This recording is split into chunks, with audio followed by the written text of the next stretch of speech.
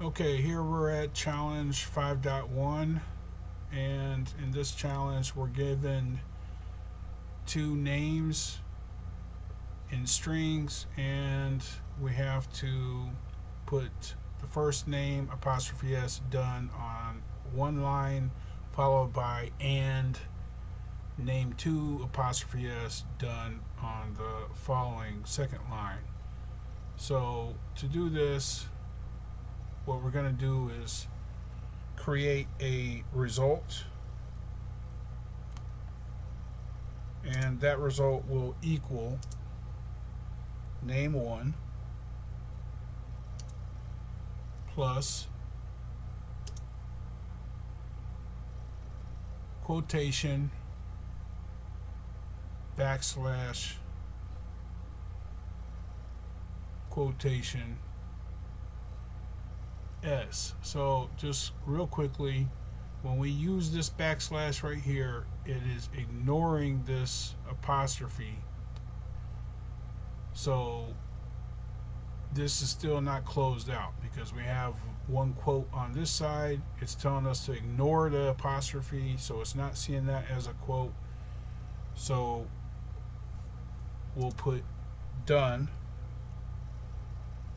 and then we'll close this. So now you have the single quote backslash telling us to ignore this, so it'll show up as a part of the string apostrophe s done, second quote, so everything is done on that. Now what we're going to do is create the second line. So to do that, we put apostrophe backslash in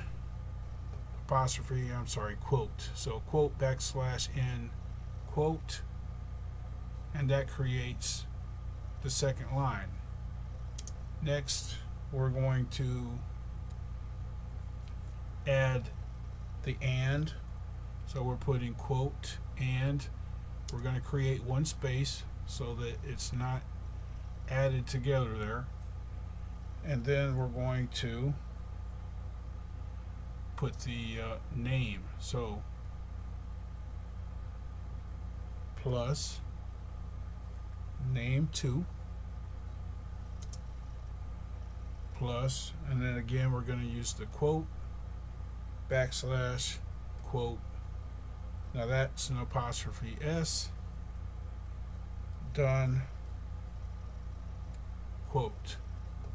And then down here we're going to type print result, and we'll check it. Everything looks good, and that's how you use the backslash and put apostrophes in your Codio, in your Python.